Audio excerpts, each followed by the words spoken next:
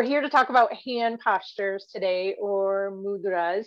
But I wanted to start by kind of going through why we're even here today, what this workshop series is all about, and why you signed up for it if you signed up for the full series. So a lot of times in class, we'll be on the mat and I might be talking about a certain topic, and there's just not enough time to get into the details on hand postures or on something like chakras or something like that. So it is good to have time off the mat to talk about some of this stuff and to answer questions and to kind of get all the background so that when you're practicing, you know a little bit more about what you're doing.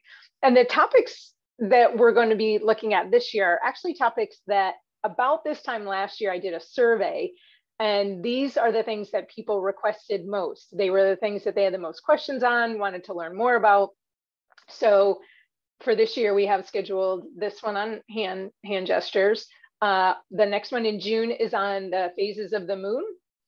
The one in August will be on energetics like chakras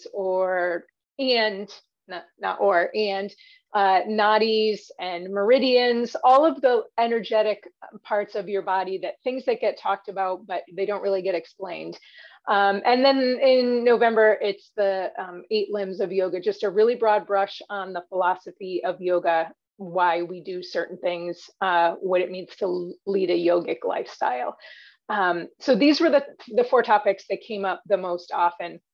And they all are sort of things that don't have a whole lot to do with the physical body. We're going to be moving our hands today, but the energy we're working with is really something a little more subtle. It's not something that you can see or measure necessarily with the naked eye. So it's definitely something that is a little too complex to get into during a 1-hour yoga class. So we have this presentation tonight.